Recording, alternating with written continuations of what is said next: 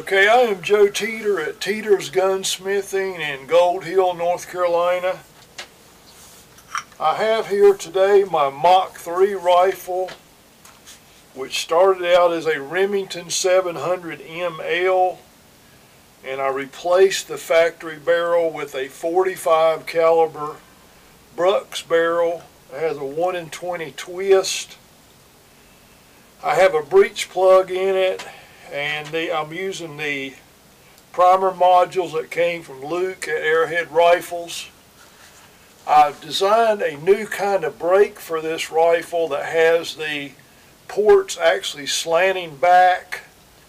So even though we're going to shoot a bullet at Mach 3 today, because the gases are coming back, we're going to have less recoil than the average 12 gauge shotgun. So what I'm going to do today, I normally use sized 275 grain Parker BE or 275 grain Fury bullets in this rifle. But today we're going to try the brand new Hornady BoreDrivers that just came out. This is the 280 grain Hornady BoreDriver, just became available in the last few weeks. And I shot a group with them this morning at 100, and I had 4 shots in about 1 1/4 inches, which is not bad. And I had one that went low, so that made my group about 2 1/4 inches. So we're going to see if we can shoot this bullet and hit a target at 300 yards with it. Well, you might say, well, what makes this a Mach 3 rifle?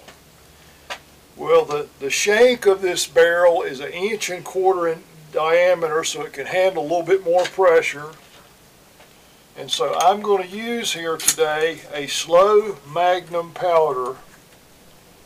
And I've already measured this out. This is 160 grains by weight of Reloader 17.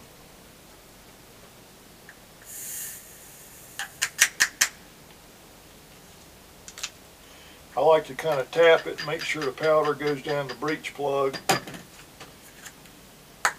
And then we're going to load our 280 grain 45 caliber Hornady BoreDriver. And you're going to see this thing goes down with just like 1 finger pressure. 1 finger can push this thing down like that. Makes it easy to load, that's for sure. You want to make sure you got it down though. I'll take out my drop tube so I don't forget that.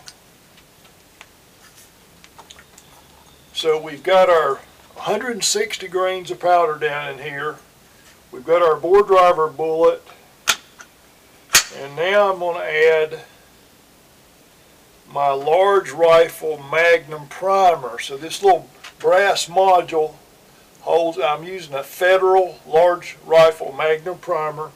Goes in the bolt face. I'm going to make sure it's on safe. It's on safe, so I'm going to push it home. And that pushes that little nipple up in the breech plug. And this breech plug has a carbide bushing in it that's got a really, really tiny little hole in it, like 35 thousandths of an inch in diameter.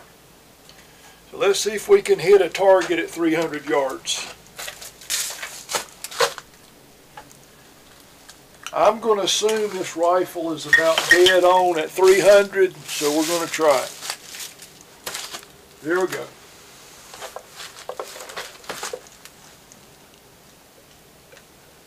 Okay, I've got a level on this rifle because once you start shooting long range, you need to make sure you don't have any can in your rifle.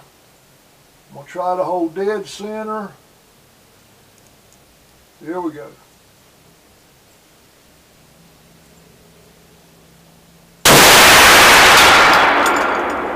I actually shot a little bit high.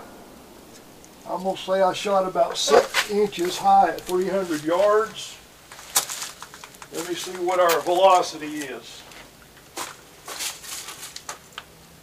Our velocity on the chronograph is 3391. So we're a little bit over Mach 3. And I had one guy accuse me of building a rifle that would knock your shoulder off. but because of this unique brake, I call it a recoilless brake, because like on a 105 recoilless rifle, some of the gases go back to stop so much recoil. So this is doing the same thing. Gases are coming out like this, but this little ring helps keep those the shock wave off of the shooter.